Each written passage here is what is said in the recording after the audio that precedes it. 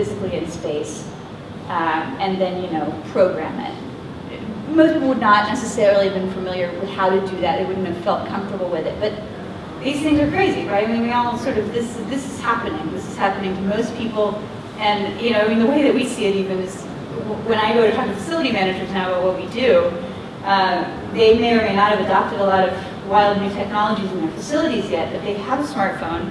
They've been taught how to use it. They got all their apps. You know, they're on boards with friends during their breaks and stuff. And they're all, you know, these kinds of things are starting to become the inevitable. So when we walk into it's been actually kind of incredible. I think if we walked into a facility management office 5 years ago and said, this is what we're doing, we probably would have been shut out or laughed at in some way. But now they're sort of getting to the point where everybody is appreciating, you know, this actually sounds like a lot of stuff that I see in my world, right? It sounds like how I'm starting to watch TV. It sounds like how I'm starting to interact with my home, all of that. Oh, okay. So comfy. So, okay, well, we'll talk about, basically, it's a quick thing. We plug it in. It speaks BACnet. What we're seeing actually, let's see.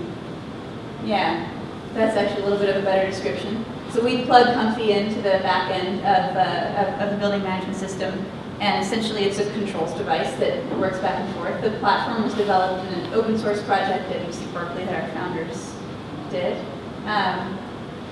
So I'll just tell you a little bit about how it works while these design implications are up here. So as I mentioned, it's basically two functions. You can see these little three buttons, which are deceivingly simple, and that's part of the idea, right?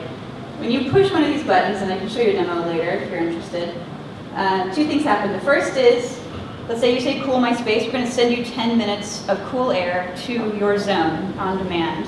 And then that's it, right? So we send you 10 minutes of cool air. The occupant gets the response that they want. They, you know, have that feeling of having been responded to. And then rather than, you know, in a typical thermostat toggle switch thing, if it's even working at all, if it's not a dummy thermostat, that's it. You get that 10 minutes of air. We haven't changed the set point, right? But then we take all of those inputs, which we also, you know, we know the time of day, we know where they are, we know the day of the week, we know the outside temperature, the indoor temperature, because it's connected to BMS.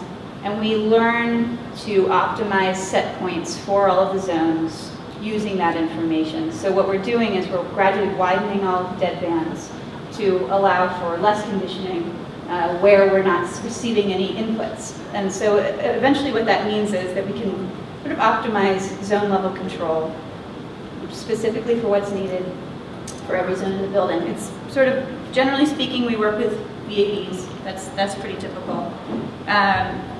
A lot of what we do is about user experience. It's about having a system that people like, that they you know, want to know about. We don't display temperature, that kind of thing. Yeah, I just mentioned this, you know, I think there's always, it's interesting, when a building owner comes up and talks to us, they're like, well, what does a facilities guy think? And then when facilities folks come up, they say, what does a building owner think? And it actually works out really well, right? Because there's you know, tenants like it because they're a lot more comfortable. We basically, Comfy is primarily geared towards selling to tenants and people who want delightful space, you know, for whatever reason. But it also reduces hot and cold calls, which is a huge pain point for a lot of facility management. They don't really want to deal with it. So we've seen pretty much all of our hot and cold calls to go down to zero since we started in all of our pilot buildings. There's a lot more coming soon with that. This is some of our early results, but I think I'm probably running out of time here. So just to say, you know, when you let people have control over their temperature, sure, energy would go up. But if you are actually encouraging all of the zones through machine learning to use less conditioning and then asking the people to kind of, you know, tune it back to where they want it, you can save a huge amount of energy. So that's where a lot of the savings comes from. And then, you know, there's more where this comes from, but in terms of what the engagement is, so far we see it's very persistent. People use it all the time. We've got very high usage. We get hugs. We get, you know, high fives. We get people sending us emails to tell us that they were never happy at their workspace until now. So it's been so far it's been a really wonderful experience, and we're looking forward to the opportunity to get it more out there in the world. And you know, it's at the very beginning of this. There'll be a lot more data where this came from, and we're looking forward to talking to you more about this.